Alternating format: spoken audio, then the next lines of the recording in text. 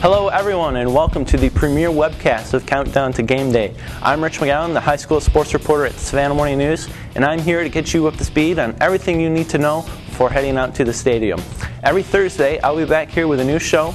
We'll recap the events of the week before, we'll look ahead to the games coming up, and I'll have comments from the coaches from the teams playing in the game of the week.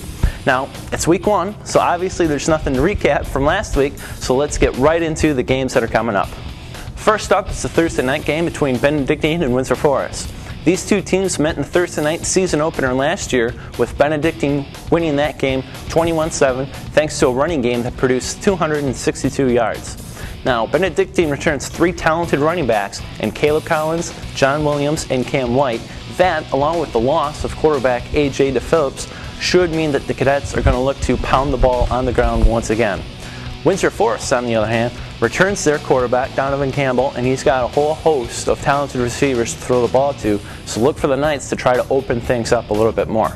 Now, both teams' biggest question mark coming into the season is how are their offensive lines going to do? The team whose line gives it the better performance will likely come out on top in this one. This could be a really good way to open up the season in Savannah, but I'm going to pick Windsor Forest to take this one 24-16. On to Friday night, and let's start in Garden City. Coach Richard Redding believes his Groves Rebels are primed to contend for the playoffs, but to do so, they're going to have to win the winnable games on their schedule, and the first game of the year is one of those winnable games.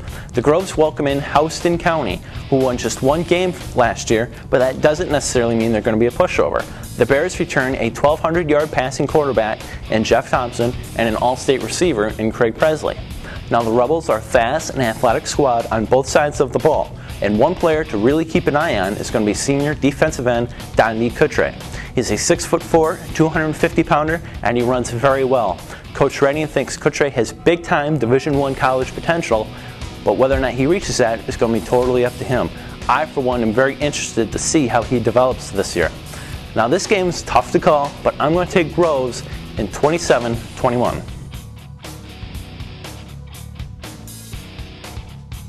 Over in Pembroke, we have a team that made the playoffs 2 straight years, facing a team that won only one game last year. This should be a one-sided laugher, right?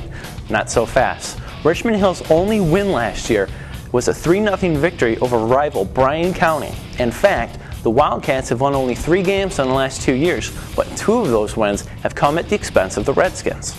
Now, Bryan County comes in with all the skill, headlined by senior running back Ivy Mutchison. The Redskins' biggest questions, however, come on the offensive and defensive lines, where they've lost a lot of experienced big men who opened up a lot of holes for Mutchison. Richmond Hill's strength, on the other hand, you guessed it, is on the offensive and defensive lines. So this game's going to be won or lost in the trenches. I'm going to go with the upset in this one, and I'm taking Richmond Hill 12, Bryan County 8.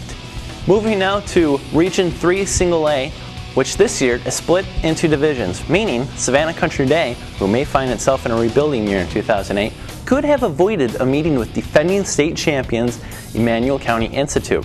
But when it came time for coaches to draw opponents out of the hat for the cross-divisional games, guess who Savannah Country Day coach Mike Carswell picked on his first try? ECI. So that means the Hornets, minus graduated stars John Mesh, Craig Novak, Patrick Blackburn, have to face the Bulldogs, who returned state touchdown champion Washawn Ely. All he did last year was score 58 touchdowns. Now, Country Day could make the playoffs for the 7th straight year this year, but they just don't have enough to hang around long with the Bulldogs. I think I'm going to have to take ECI to win this one 35-14, and I may be a little conservative on that final. Now, there's one game Saturday night as Savannah Christian hosts Montgomery County. Savannah Christian has been arguably Savannah's best team the last couple of seasons, but the Raiders have quite a few question marks as 2008 kicks off.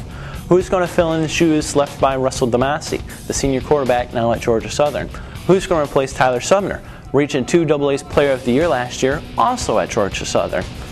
Now, the Raiders have 1 week to answer those questions before they go to Emmanuel County Institute next week.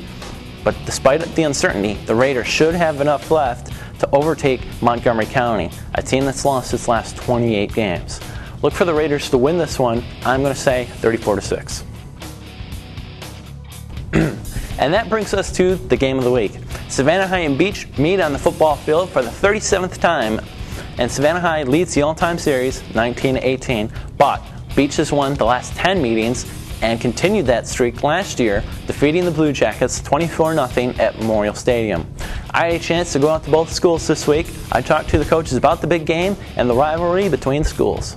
Just talk a little bit about the rivalry with Savannah High, what it means to the city, but also to Beach High. I mean, since Friday night is a big night for a lot of people. It's a big night. It's a big night for Beach. It's a big night for the community. You know, Savannah High and Beach rivalry is one of the biggest games in the state.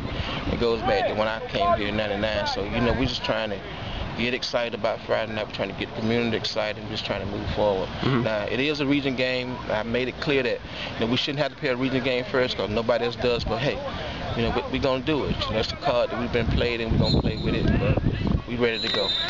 And so talk a little bit specifically about your team. Are you liking what you're seeing out here? And just what are you expecting when the Bulldogs take the field Friday night? You know, I got a good group of kids. They work real hard in the off season. I've been excited about their work ethic. I've been excited about their work ethic in the weight room. I'm pleased with. I'm pleased. I'm not satisfied where we are, but I'm pleased with their effort. Okay. There you go. Coach, just talk a little bit about the rivalry and what it means to the city of Savannah and as well as Savannah High.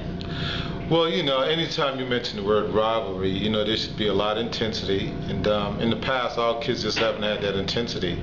But, you know, after a team have beaten you for 13 straight years, I think at some point you have to have a little anger, you know, to really compete and win a football game. And I hope that this year, you know, we can fulfill those lost 13 years that we haven't enjoyed beating Beach High School. And are you seeing that anger, that intensity in practice? How are you feeling about your team as Friday gets closer? Well, you know, each coach would like to have a little bit more time to prepare, especially because of the weather. But it is what it is. You know, Friday night we're going to be going up against Beach, and you know, we must be ready to play. The kids have been practicing hard. All practices hadn't been going great, but you know, we've had some bright spots, and I'm still excited about Friday night. That's it. That's the premiere webcast of Counting Down to Game Day. Thanks for watching, and be sure to come back next week. For the Savannah Morning News, I'm Rich McGowan.